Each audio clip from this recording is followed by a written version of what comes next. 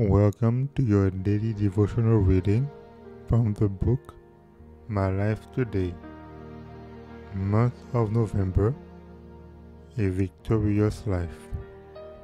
November 16th, Christ overcame the world. Those who have conquered. These things I have spoken unto you, that in me ye might have peace.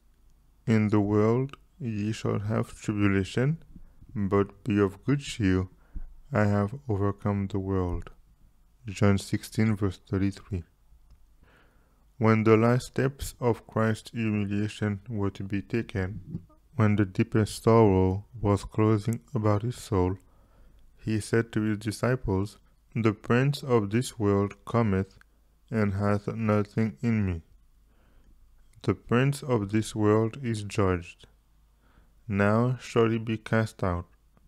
With prophetic eye, Christ traced the scenes to take place in his last great conflict.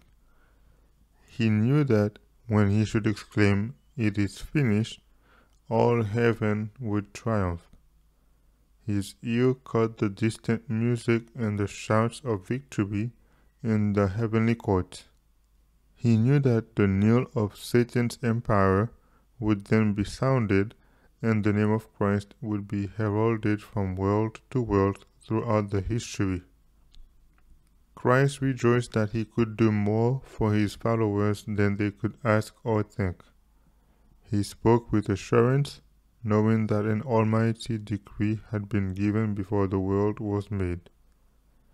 He knew the truth, armed with omnipotence of the Holy Spirit, would conquer in the contest with evil, and that the blood-stained banner would wave triumphantly over his followers.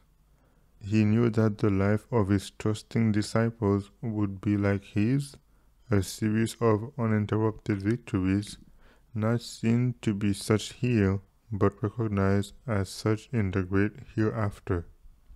In the world ye shall have tribulation, but be of good cheer, I have overcome the world.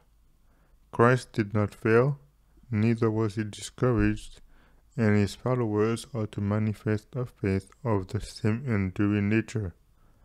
Though apparent impossibilities obstruct their way, by his grace they are to go forward. They are to have power to resist evil, power that neither earth nor death nor hell can master, power that would enable them to overcome as Christ overcame. A Victorious Life, November 16th.